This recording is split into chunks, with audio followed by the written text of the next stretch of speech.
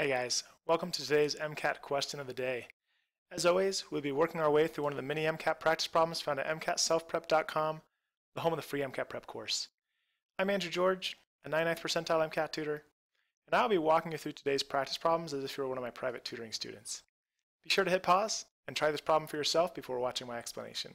Understanding and being able to answer questions about the stages of development on the MCAT is one of the hardest parts about the behavioral science section. Not only do you need to memorize all this information in these charts, but you also need to be able to think of example situations for each stage of development. In this scenario, we're told about Freddie whose needs are not being met, causing him to develop a sense of skepticism towards the world around him. Sense of skepticism might also be called mistrust, right? And so I would describe Freddie as being part of the first stage here that happens from age 0 to 1. So I'd expect him to be some age within that range, right? So for each of these stages, I'd recommend thinking of an example for each one that helps you remember what a person in that stage would be like and what their needs are.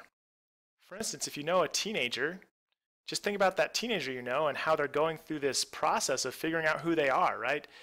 Teenagers are always trying to figure out, their place in the world, and that's why they dye their hair blue, because they're not sure where they fit, if that's going to help them figure out who they are or not, right? So that's one way to help yourself understand this chart is by thinking about real life examples that you know of.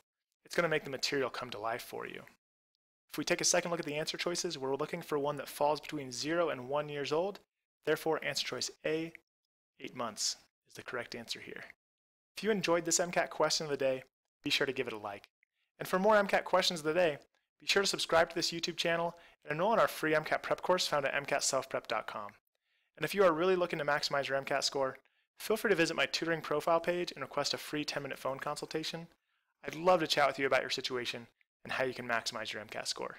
I look forward to hearing from you soon. We'll see you next time.